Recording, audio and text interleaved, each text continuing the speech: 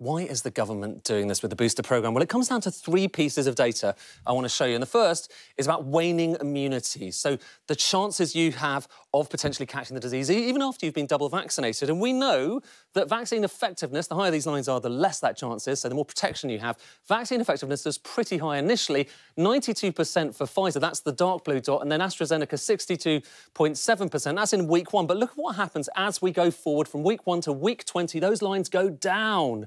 And you can see that by week 20 plus, you're talking about down from 92% vaccine effectiveness to 69.7%.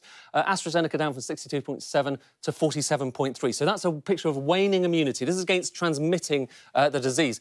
The second reason that we're talking about boosters at the moment is that we have some early evidence in, and it suggests the programme thus far has been really very successful. These lines here showing you just how many people in this, the latest kind of data pool, have been getting COVID-19. So amongst the unvaccinated, that's a percentage, the highest, then AstraZeneca, that light blue bar, and then Pfizer. The higher they are, the more COVID we're talking about. And look at what happens after that booster programme. You can see those bars going down. So you're seeing the chances of getting COVID going down. That's immediately after getting the jabs. And then look, after 2 weeks, your immunity is up. Those bars are down because your chances of getting COVID are a lot lower. And if you look at the comparison between that red bar there and those other bars, you're talking, there's a kind of equation you can work out to get vaccine effectiveness, 93%, 94%, it's really high. And if we just plug that into the chart we showed you just a moment ago, look at what happens to these lines. Going up, it was waning, and now it's going up.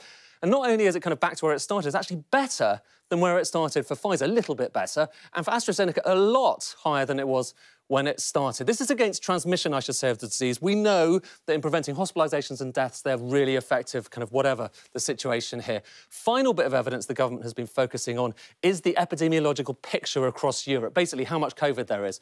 And not long ago, this red line, the UK, was a cause for concern. Now, there are some question marks over whether the UK really was the worst in Europe, but nonetheless, since then, the UK's line has been more or less flat. And look, other countries around the world, Austria, Belgium, the Netherlands, have risen far faster than the UK. And the concern is that, too, could spread to this country soon.